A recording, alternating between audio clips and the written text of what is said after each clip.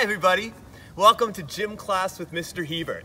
Today we're going to be doing our second installment of animal moves. They're so much fun and they can be done inside if you have a nice small cleared space, or if you're outside in your backyard.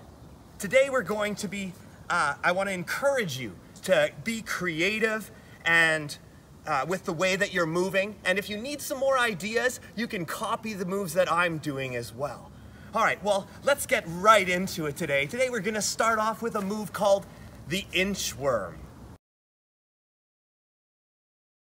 With the inchworm, what we have to do is we are reaching down to the ground, bending our legs only slightly, crawling out with our hands, and then bringing our feet up to match. Again, walk out with your hands and walk your feet up to match. Inchworms crawl along and then they bring their back end up, crawling all the way to the end. Our next activity is going to be the one-legged flamingo.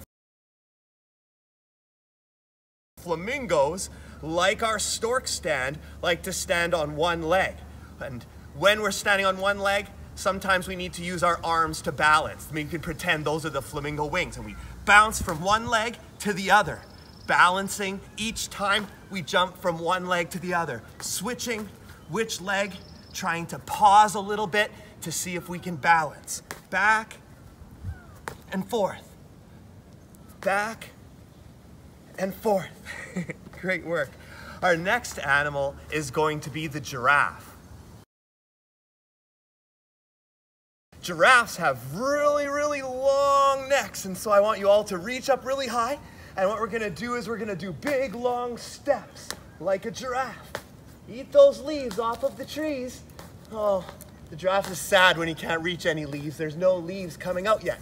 Reach really tall, long, big steps, lifting the knees high and stretching out your long giraffe legs. Well done, everybody. Our next animal is one of my favorites. It's a tiger.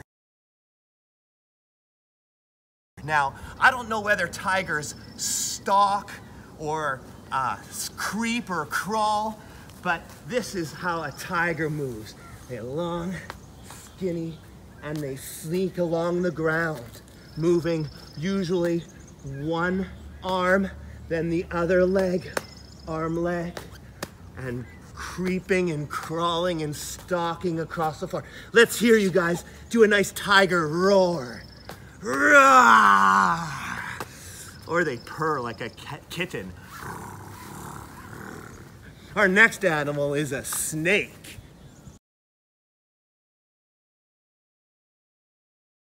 Now, snakes like to slither on the ground. They don't have any legs. They don't have a choice, really. They have to work really hard to try and get their bodies off the ground, but they're slithering and sliding in curvy pathways all the way around. Yeah, I can hear you hissing along with me. Our next animal is called a bison.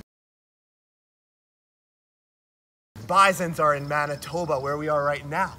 That's where they used to gallop across the prairies. So everybody get your bison horns and let's try galloping. Galloping. Oh, covered in dry leaves. Giraffes don't like dry leaves. Galloping like a bison in a big stampede. Pushing off that front foot and bringing remember the fox and the rabbit? He never quite catches that rabbit. And for our next one, we're going to be doing some donkey kicks. Now, you need to make sure when you're doing a donkey kick that you don't kick anybody behind you or kick anything. So make sure it's clear behind you. And what you're gonna do is you're gonna support yourself on your hands, but you're going to just kick one leg up in the air. The other leg needs to stay down so that you have something to land on. Kick it, and then land on that same foot. Hopping on the one foot while you're kicking the other one. Try it with the other leg. Hop and kick with one leg, hopping on the other foot this time. Kick. And you can say, Ee-aw, ee-aw, ee-aw. A lot of fun.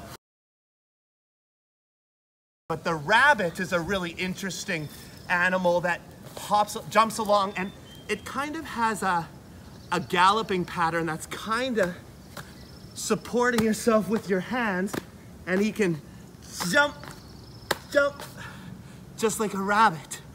Jump, jump, and we stop and we'll eat some of the grass. Well done today, everyone. You see, animal moves can really be beneficial for kids that are feeling anxious. It provides this calming pressure, deep pressure in the joints and in your limbs, and it helps us to develop core strength, a sense of balance, and a body awareness. It's just a great way to challenge yourself. Now, when this video ends, see if you can think of some other animals that you love to move like, and send me in some pictures. I would love to see them. Have a great day, everybody, and be the best that you can be.